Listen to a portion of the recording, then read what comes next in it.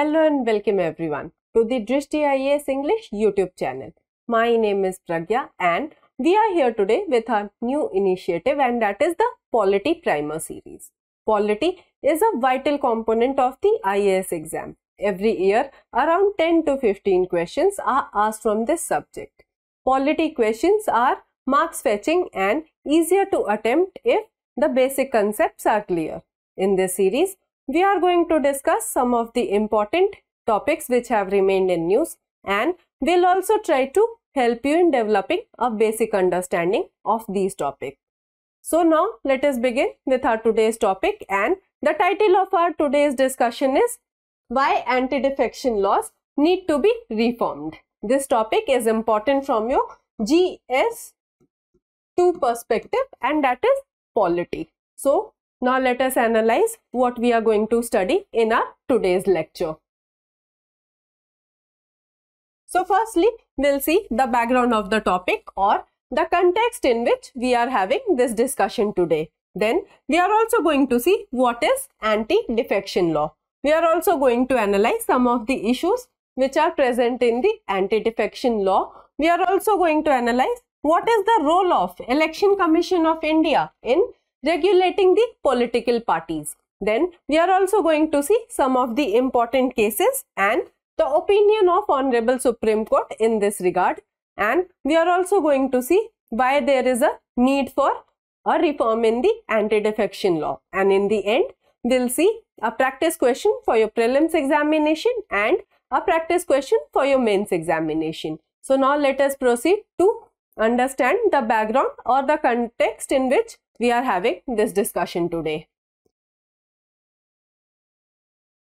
So you might be aware of the recent political crisis that has happened in Maharashtra due to defection. Not only in Maharashtra, it has also happened in other states in the past. And this is why we are having this discussion today wherein we are trying to understand the importance and the basics of the anti-defection law in India. So now let us see the history and origin of anti-defection law in India. So before we see the history and origin of anti-defection law in India, let us discuss the meaning of the term defection. So defection means floor crossing by a member of one political party to another political party. So in parliamentary parlance, floor is a neutral area, and floor crossing means that a member has changed from his original political affiliation to some other political affiliation. For example, a member of the Indian National Congress joins BJP, or a member of the BJP joins Indian National Congress. So this is what is defection. So the provisions related to the anti-defection law were not present in the original Indian Constitution. They were added by the 52nd Constitutional Amendment Act of 1985. And this Constitutional Amendment Act has brought changes in 4 articles of the Constitution, and these 4 articles are Article 101 Clause 3 Clause A, Article 102 Clause 2, Article 190 Clause 3 Clause A, and Article 191 Clause 2. So what are these articles? So Article 101 Clause 3 Clause A and Article 190 Clause 3 Clause A talks about vacation of seats, and Article 102 Clause 2 and Article 191 Clause 2 talks about disqualification from membership.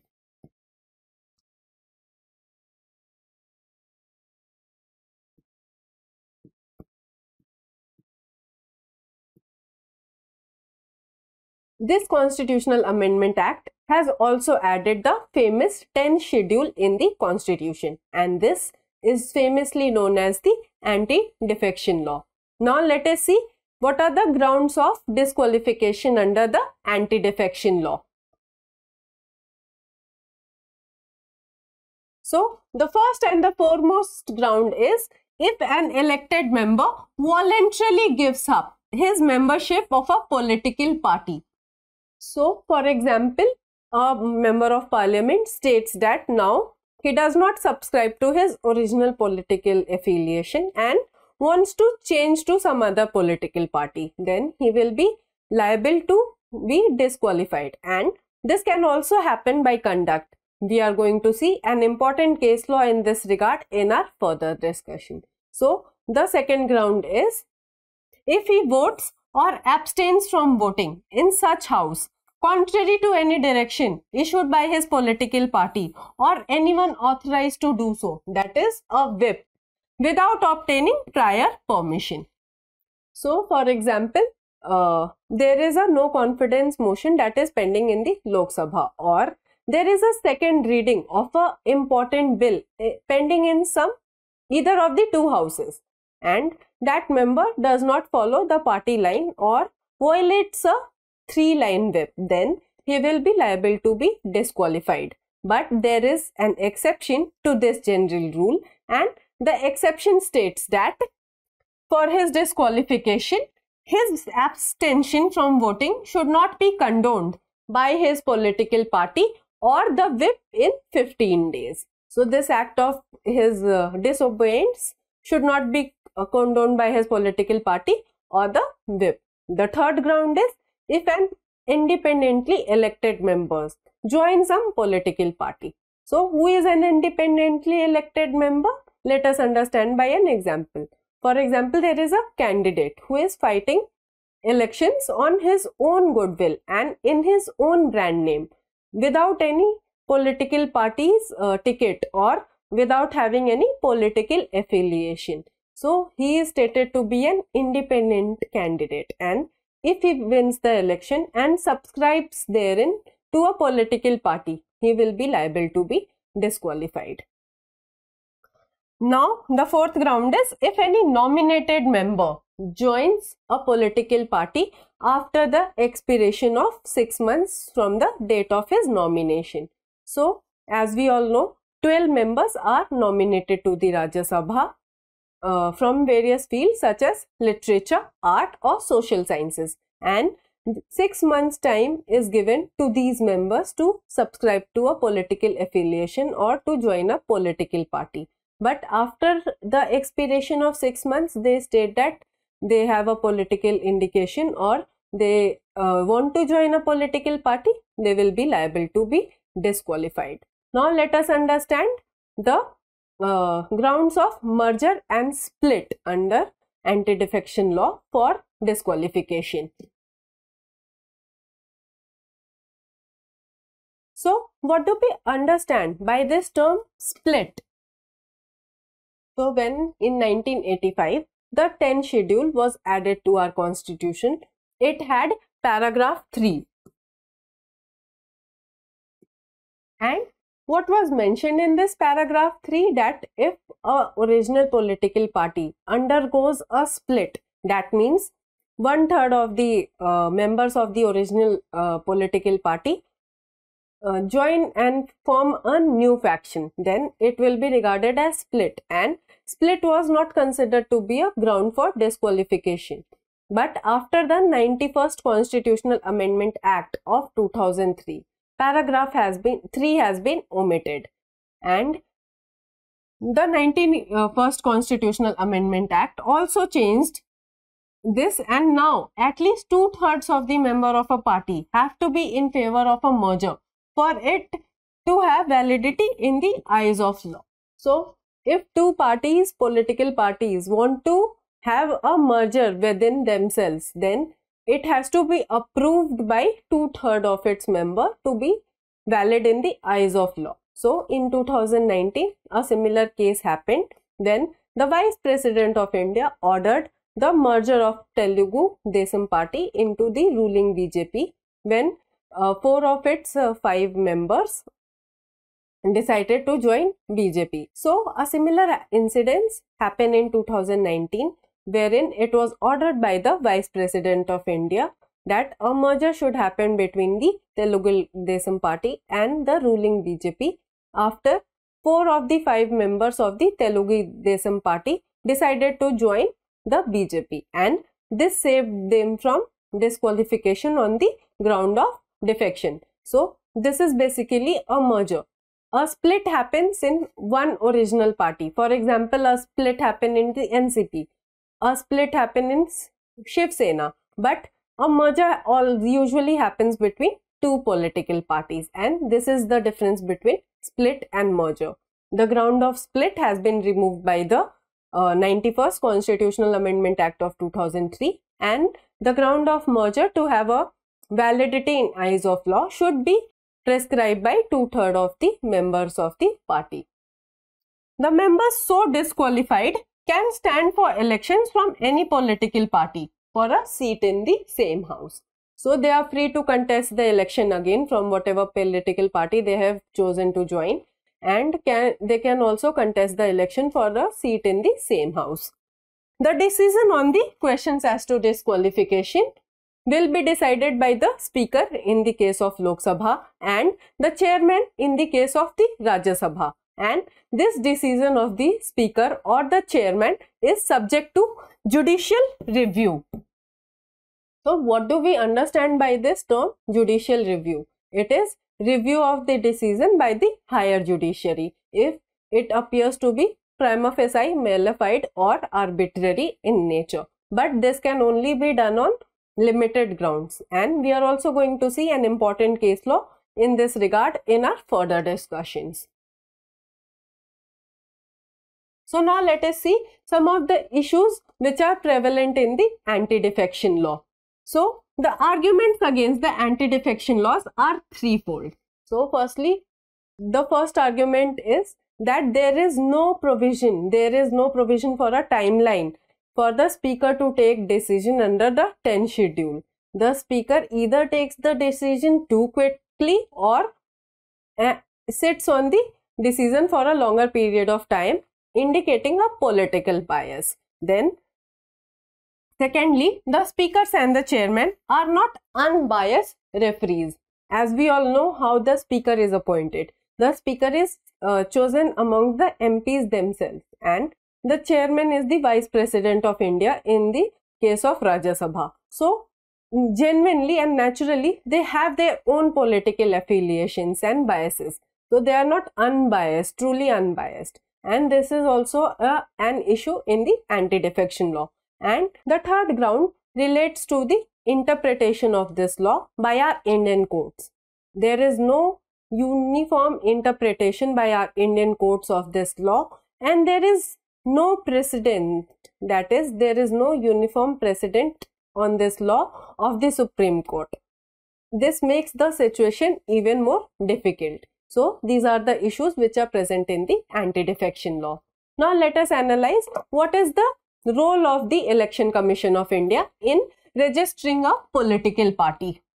So, Election Commission of India derives its power from Article 324 of the Indian Constitution, and this article provides the power of superintendence, direction and control to Election Commission of India. So, as we all know, the Election Commission of India is responsible for conducting the elections in India, and the power to control the election, the power of superintendence has been provided to the Election Commission of India. Now, let us see the role of Election Commission of India in registering and deregistering a political party. So, under section 29 clause A of the Representation of People's Act of 1950, the Election Commission of India has power to register a political party. So, for any party to have a status of national political party, it has to be registered by the Election Commission of India under Section 29A of the Representations of the People Act 1950. Representation of the People Act 1950 and 1951 has been enacted by the Parliament in relation to the elections.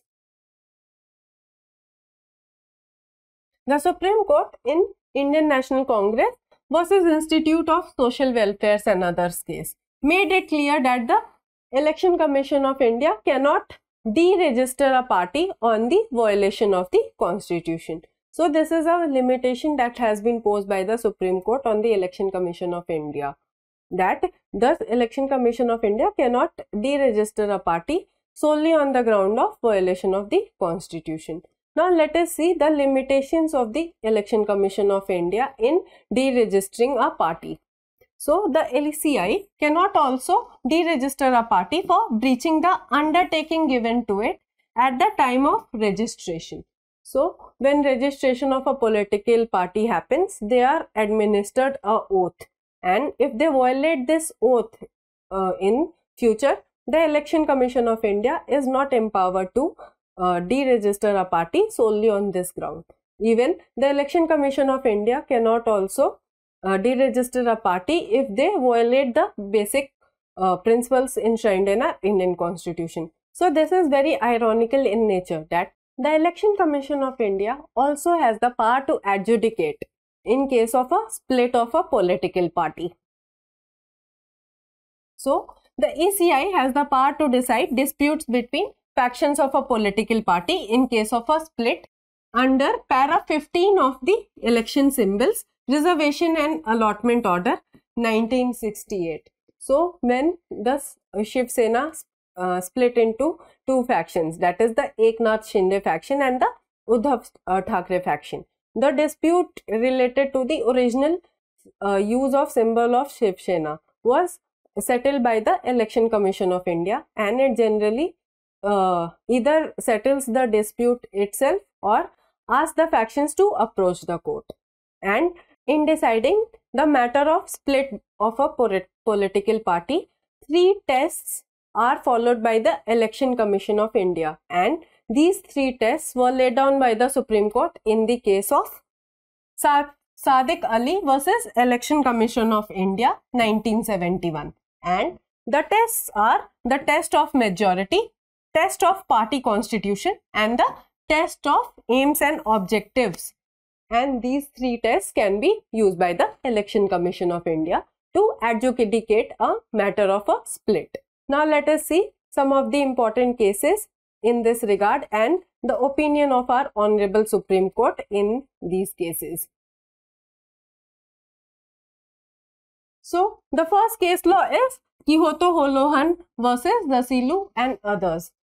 It was decided in 1992, and this case basically was to determine the constitutional validity of the 52nd Constitutional Amendment Act and the 10th Schedule. And this case basically provided the tooth and nail to the anti-defection law in India. It was observed by the Supreme Court in this case that anti-defection law was constitutionally valid, and it also made the Speaker's order subject to judicial review on limited grounds. So we were discussing before that any decision taken by the Speaker is subject to judicial review, and it was observed by the Supreme Court in this case. But this judicial review can only happen on limited grounds. It also made clear that the court's jurisdiction would not come into play unless the Speaker passes an order. No intervention can be done prior to an adjudication. So the court can only intervene in cases of after the Speaker has passed an order. The court cannot intervene while the adjudication is still pending at the Speaker's end.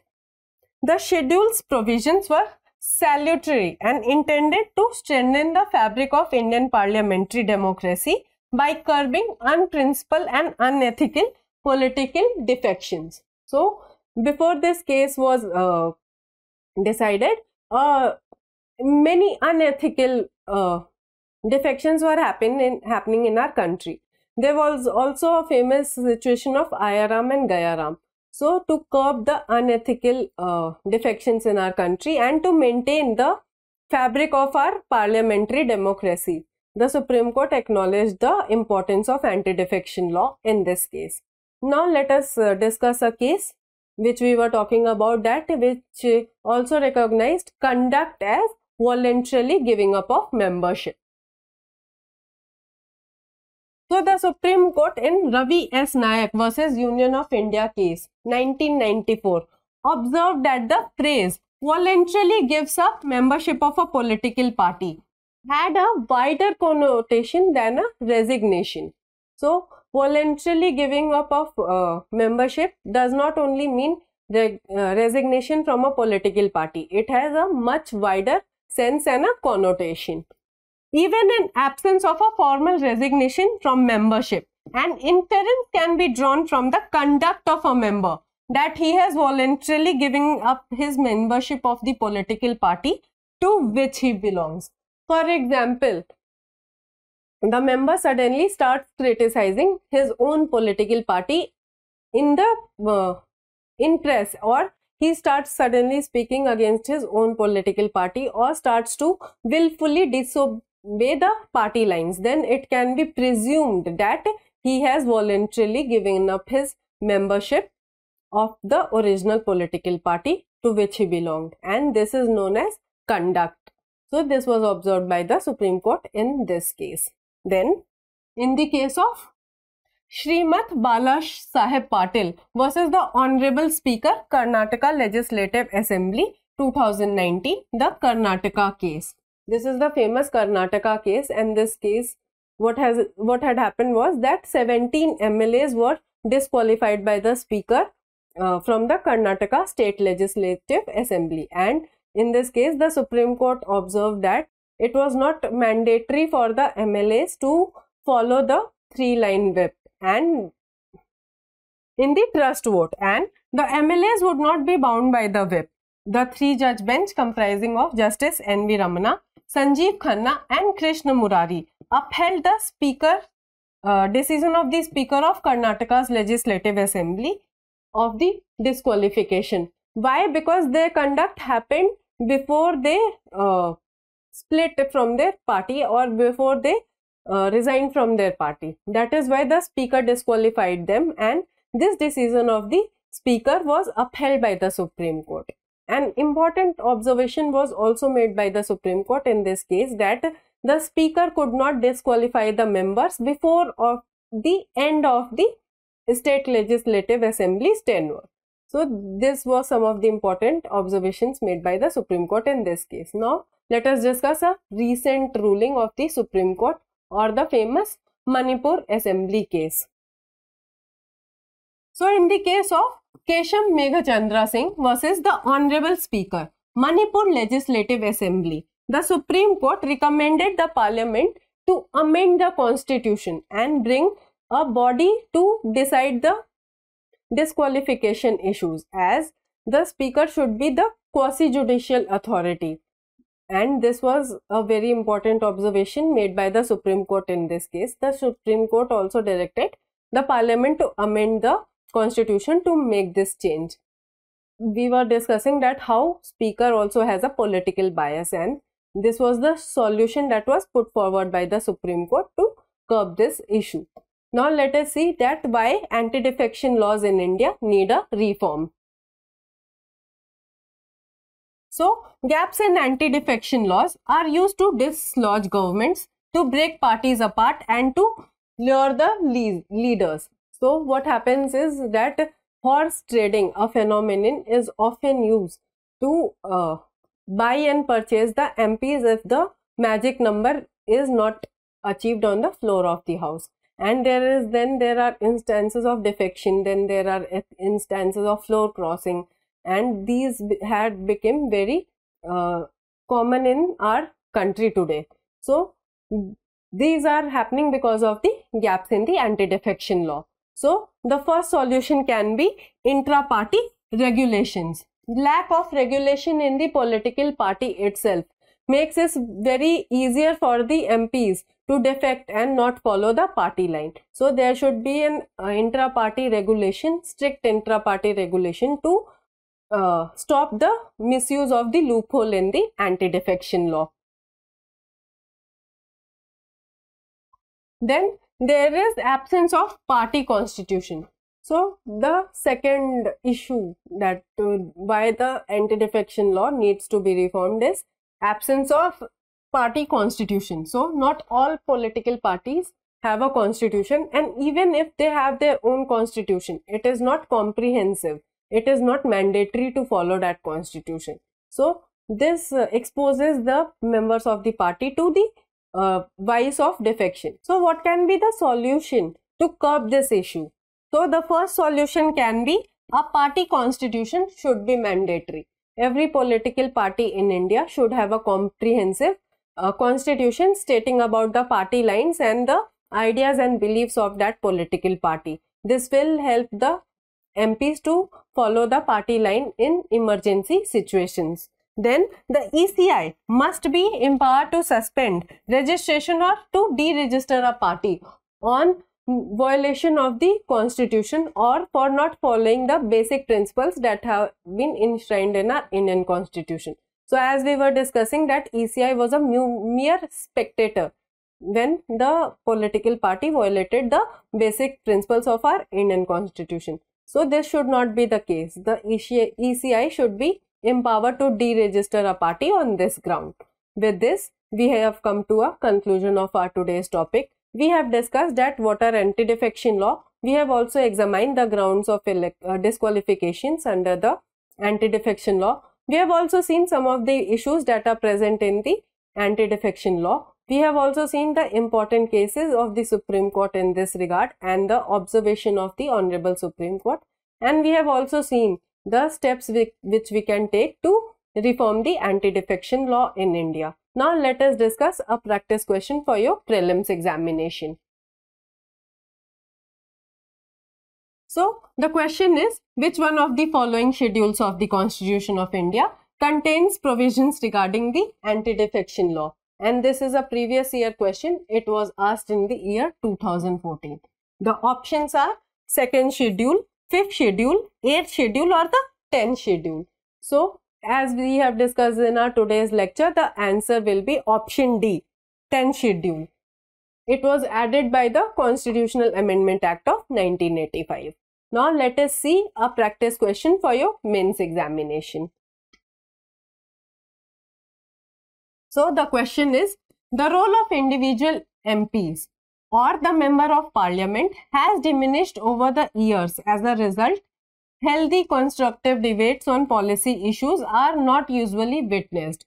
How far can this be attributed to the anti-defection law, which was legislated but with a different intention? This is also a previous year question and it was asked in the year 2013.